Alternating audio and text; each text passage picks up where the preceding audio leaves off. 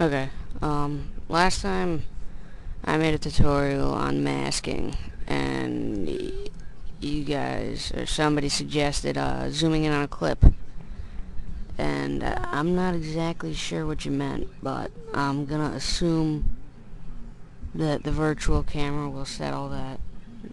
So, right here, I'm just gonna show you how to construct a virtual camera using a script that I have saved, and I'm gonna have to put a link on the side, because one, it would take too long to explain the script, and two, I don't know it all off the top of my head, so it would require even more time.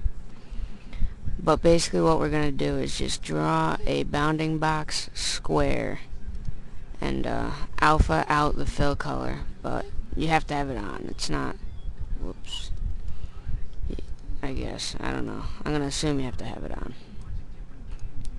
Then just draw out a square, make it the same size as the stage. Mine's the default size. Line it up. And we have to draw a little crosshair guy that's going to represent the center point, so I'm going to draw it off to the side so I don't delete a bunch of my stuff.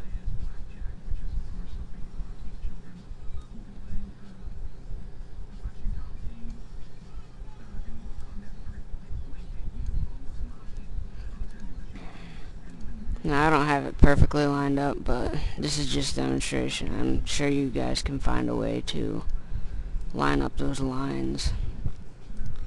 But for now, I'm just going to use this.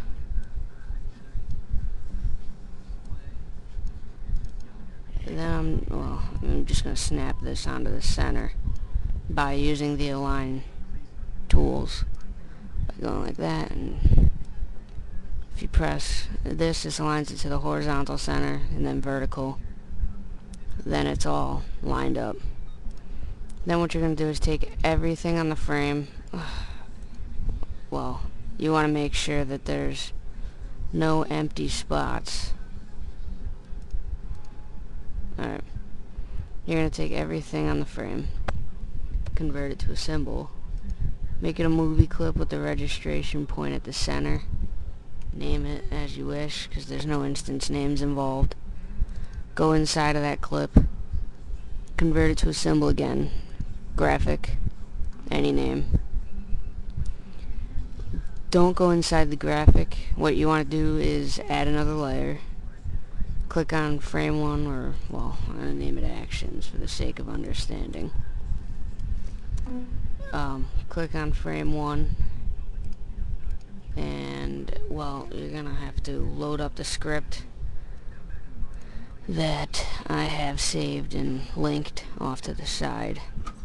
And basically what it tells it is just to make everything fit inside of the square while it makes this square disappear.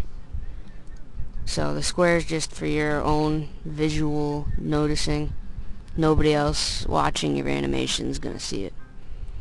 So that's the virtual camera, and testing it, we're just going to add another layer and draw a random shape on it and make it zoom into it.